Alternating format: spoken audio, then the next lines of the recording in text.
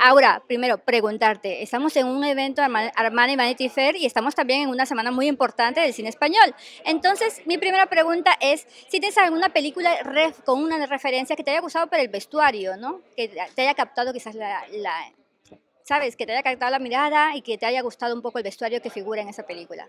Sé que hay muchos, pero... Hay muchísimas. Bueno, las primeras que se me vienen a la cabeza son las de Audrey Hepburn.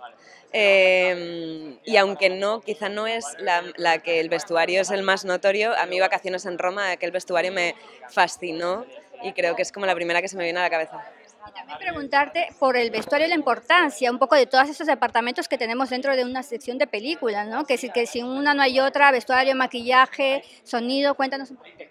Sí, bueno, al final el cine es un engranaje de muchísimos trabajos y de muchísimos departamentos y no podemos hacer una película los unos sin los otros, ¿no? Y el vestuario es una parte absolutamente fundamental, tanto para la película como para que sea creíble, para poder entrar en el universo de la historia, para la parte estética, pero también para los actores, porque al final los personajes los creamos también, ¿no? Una gran parte con el vestuario, con lo cual es algo fundamental.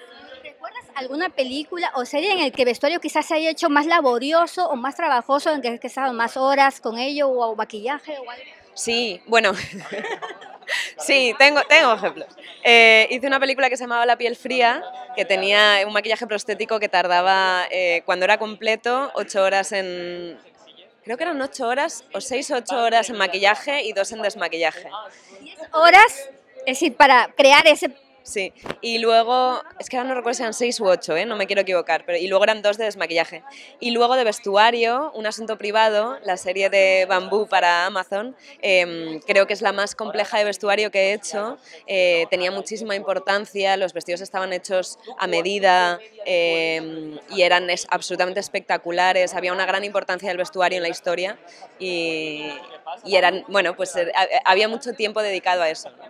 Me encanta. Solamente para terminar también, hay que recordar a la gente que próximamente amanece en cines, ¿no? Sí, próximamente. Antes de que acabe el año, estrenaremos Amanece en cines. Te deseo que pases una gran velada, te veo en Madrid y que te dé tiempo un poco a descansar, a disfrutar de esta gran noche. Igualmente. Hasta luego, gracias.